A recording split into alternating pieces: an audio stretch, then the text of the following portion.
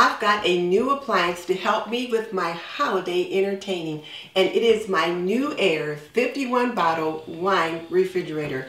I am so glad to have it, and I can't wait to get it unboxed. Let's get it started.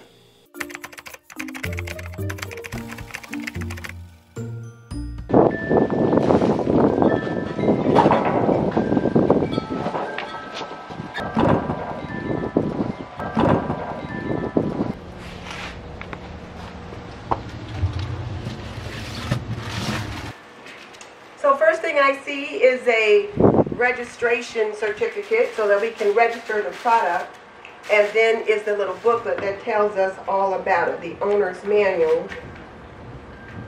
NewAir, a name that we can trust, and I already know that because I got my NewAir freezer over there that I've been loving. So of course they want us to read all the instructions before we actually try to use it, remove all packaging, got all that kind of stuff done.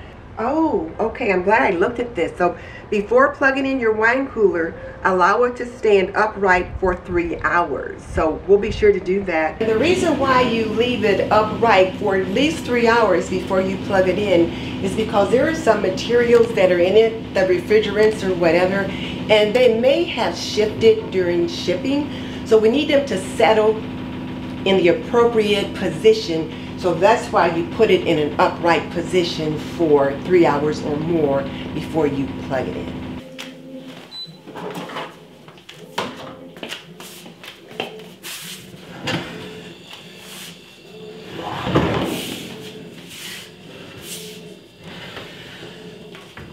So it's been more than 3 hours. Actually, it's the next day. And so now I can plug it in. As I said earlier, you have to have it in an upright situation for at least 3 hours before you can plug it in. So I just let it sit overnight, and so now we're going to get to seeing what's what. Now, one of the things you're supposed to do when you set it up is to make sure that the refrigerator is level. So my husband got out his leveler, and we can tell by the little ball in the center that the refrigerator is level. However, there are some little feet that can help you to determine that. For example, there's a little foot right there that you screw down to help make sure that the refrigerator is level.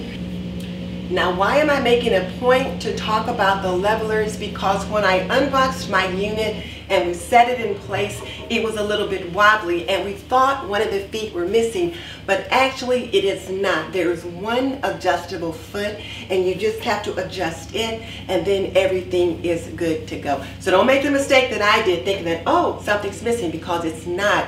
You just have to do your part in adjusting the foot. The other thing to be concerned about is that there are at least 6 inches behind the refrigerator, and there is, and then about 10 inches on either side, so that you've got plenty of ventilation space. There's information on the back regarding precautions we should take when operating the unit. After all, it is a refrigerator and it is not a toy. And then down here you've got the other innards that go along with the refrigerator. But I've got it plugged in, and you can see right away it comes on. I can hear it humming like you hear like refrigerators, but it's very, very quiet. And you can see right there it says 68 degrees. So let me get the booklet out, and then we'll take a look at the different little controls. Okay. So as you can see here now, I've adjusted the temperature. It's going up. I'm trying to get it up to about 51 degrees, but it does take a little bit of time to do that. But I did need to use the dual control button to unlock the panel so that I could raise the temperature up and down.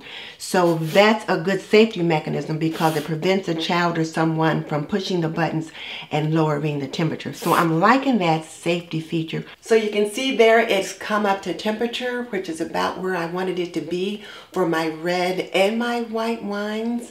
So now that we've looked at the controls, let's take a look inside the refrigerator. There are 7 shelves in here, and they will hold 51 wine bottles. So you can put your white on one shelf, your red on another shelf, your sparkling wine on another shelf, or whatever you want to do. But some of the shelves are of different sizes, like this one's a little wider than this one. But let's say you had a really fat wine bottle. You could take out a shelf if you needed more space for a particular size bottle. But here's the thing. Don't take out shelves just to take out shelves, because for those of you that have little ones that are running around your homes, be they children or grandchildren, children are curious, and we don't want to in any way have a space big enough for a child to crawl inside. So if you take out a shelf, make sure you fill that space with something else. Let's turn on the light. Look at that nice little blue light. But one of the nicest features is the smoke glass mirrored front. It provides a protection to the wine bottles inside from the ultraviolet light that can come from the sun. And of course, the most important feature is that it keeps your wine cold.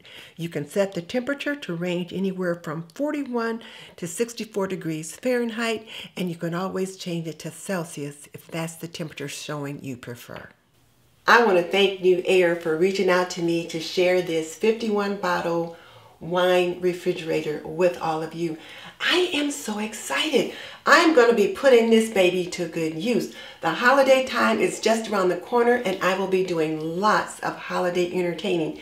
And then of course New Year's. So I've now got the perfect receptacle to house my wine bottles and to keep them nice and cool for my guests.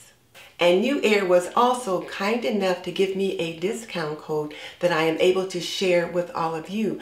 I will link it in the description box and also pop it up on the screen. So be sure and take advantage of these savings. Again, if you've got holiday entertaining coming up, you're going to want one of these. For more homemaking and homekeeping inspiration, click here.